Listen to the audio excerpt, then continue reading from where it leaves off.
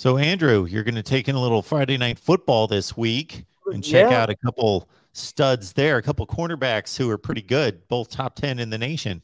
Yeah, so I'll be out at the South Oak Cliff spring game on Friday night. Saw a couple good ones on Thursday night too. I was out at the Denton Geyer spring game catching up with Peyton Bowen, who's committed to Notre Dame, and Ryan Yates. And they've got another good cornerback too in the 2024 class, Eli Bowen, who had 10 interceptions as a sophomore, which is pretty unbelievable. He returned 3 of them for a touchdown at the highest classification in Texas. So um, pretty impressive stuff from him. And um, he's a really good player. And then on Friday night, I'll see A&M commit Jayvon Thomas and Malik Muhammad as well. And really interested to see, especially Jayvon Thomas, because he's a guy that does so much with the ball in his hands. It's not just as a cornerback.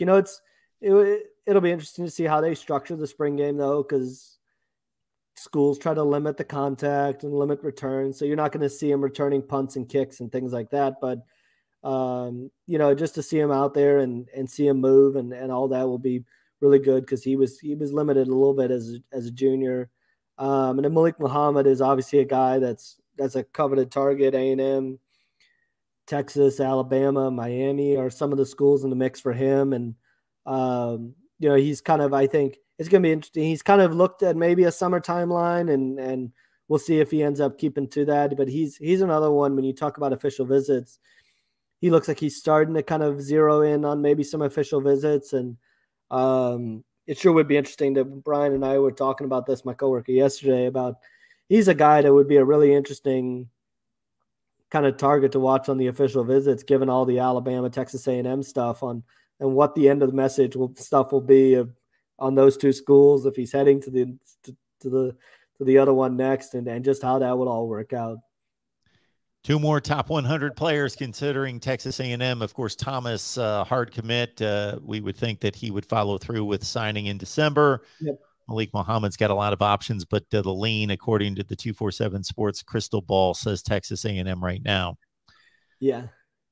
All right. I think A&M right now would be in a good spot. Alabama is certainly, I wouldn't count out Alabama at all, and Texas is trying to work their way into it as well. And I know they got him on campus early this spring and are hoping to get him back on an official visit as well. So he's got some ties to Texas as well. But I think right now Texas A&M is kind of in a strong spot, but still a lot more to happen there.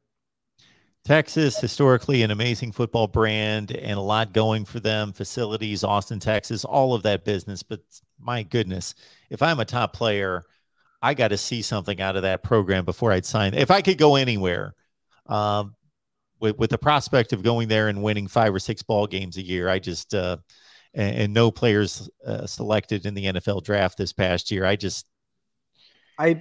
think when you talk to a lot of kids and they kind of say, okay, we want to watch them in the fall. Like they've made all these moves in the transfer portal. They've made, they got Quinn Ewers now, they got Isaiah Nair, they got, they kind of went in there, got a Jai Hall. Yeah.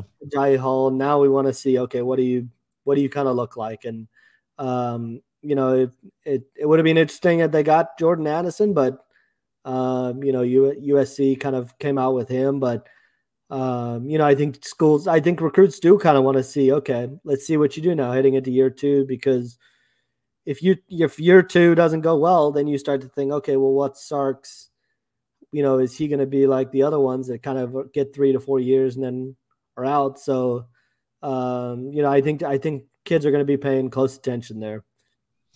Yeah, all that's going to help them. No question. Those are some talented players, but they also need some guys to block. That's going to help and stop a few guys on defense.